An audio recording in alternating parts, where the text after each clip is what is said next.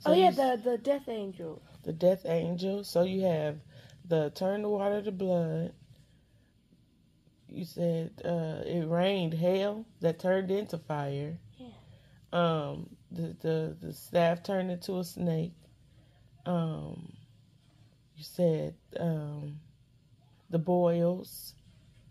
You said we said the river of blood, right? Yeah. And what else did you just say? The locusts. The locusts that created the famine, the flies that made the food and everything, all that famine, and then the night. Remember, it was night for 3 days, darkness for 3 days. Yeah. And then, of course, the death angel. All of those wonders and miracles God performed in order to let Pharaoh know that God was God and not him. And, of course, Pharaoh's heart was hardened. But these are the blessings that Israel have to thank God for, and the testimony in order to testify these things that God has done. You have to look back on these things and remember these things and be grateful and have an attitude of gratitude. God didn't have to do it, but he did. They were in bondage for years, and God heard their cry and came to deliver them. And so people have to remember, just because God performed a miracle in one point of stage in your life, and you say you might go down some stages and you feel like, oh, you need something else. Now you still have to be grateful for what he's done. He's going to come to your rescue each and every time. It's not going to come when we want it, but it's always on time. They had to wait over 400 years for God to hear their voice, and their cries. And so we can't say, oh, it's taking too long, because when things happen, it's when things happen. But it's always on time. Yeah. And so, we're talking about being thankful to God and learning how to be a testimony on his behalf for all that he has done to those who don't know of him, to other religions. It says here that we have to go out and tell people that God does something miraculous in our life, and just give the truth that he is God.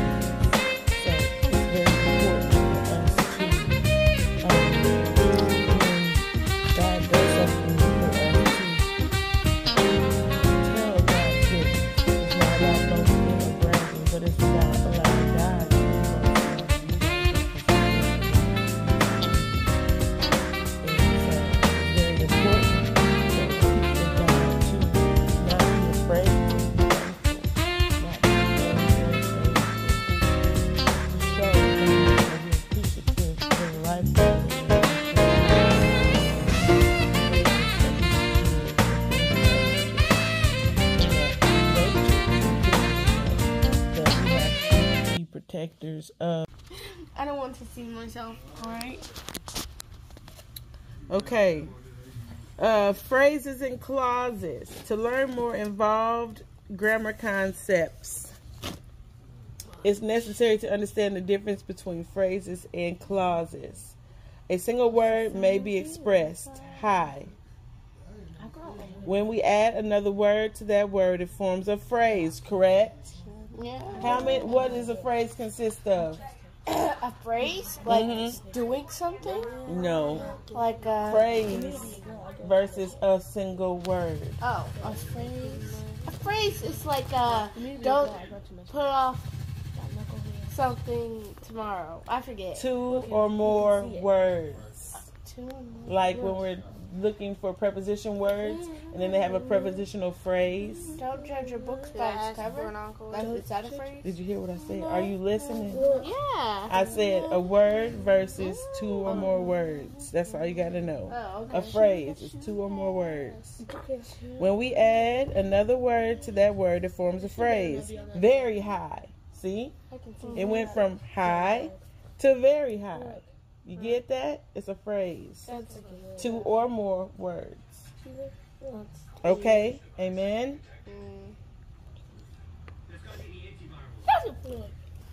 When we can add additional words, it will remain a phrase as long as we do not add both a subject and a verb. That is entirely too strong. I'm doing self-care. Thank you. We don't do self-care in class, ma'am. We ain't in class, we at home. This is when it's my home, we come to a class. I'm just kidding. Alright, you gotta go.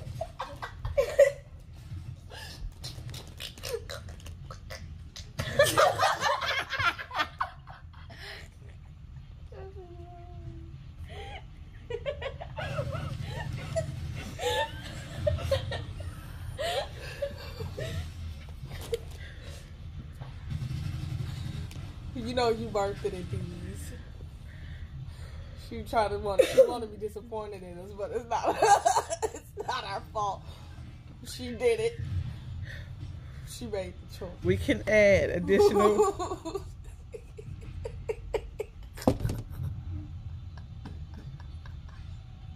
It's okay. Go ahead. We can add additional words. Wow. What is the phrase, Michaela? What I'm doing. What is a phrase? I just told Mariah you weren't even listening. 12th grade, you wasn't listening. Self. You know where she gonna graduate from? I'm hot. We can add additional words. It will remain a phrase as long as we do not add both a subject and a verb. Ooh-wee. By definition, a phrase is a group of words that does not have both subject and verb. What did I just say? Just subject and verbs. I said more than that. You said you can don't add more than a subject and verb. And it will stay a what? A phrase. You better be listening. See? We is. We're not from one that. No, not saying that. No, I'm saying no, Mom. I'm saying we're from the old street. Yes, you are. Actually. No, we you live there. We from. Yeah. Yeah. Yes. I'm from the bougie neighborhood. And I'm from a half bougie neighborhood. By definition, a phrase is a group of words that does not have both subject and verb. Example: very high in the sky. Sailing very high in the sky. A clause is a group of words that contains a subject and a verb. Kel, does this provide thickness? So, what is a clause? Playing. Hey! What is a clause? No. What is a clause? A clause? It makes you. It makes your nails strong. What is a clause? A clause. Quit cheating. I have that. I do that. A clause is like a, is it a problem? It is a group of words. I already said it. Problem. That So, contains a group of subject words. and a verb.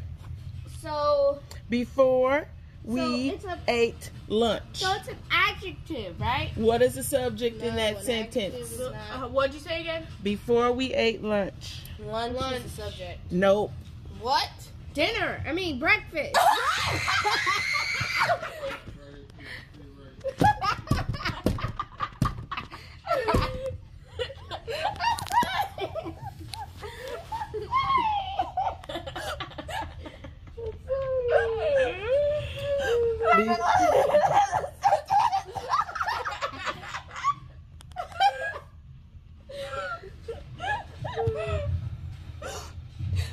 Before we ate lunch, what is the subject? Breakfast. Before we ate. Brunch. What is the subject? Before we ate. No. We ate before lunch and dinner. We have breakfast. Second dinner. We have brunch.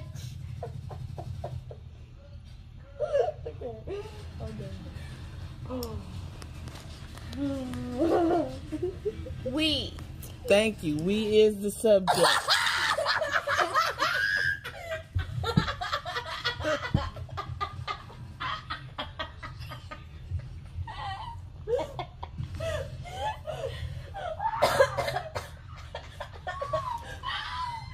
What is so funny? I think I did. What is the verb?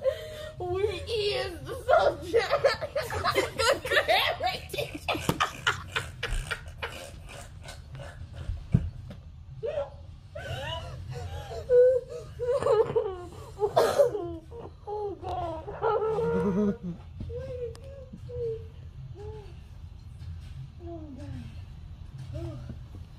Okay, what's grammar teacher?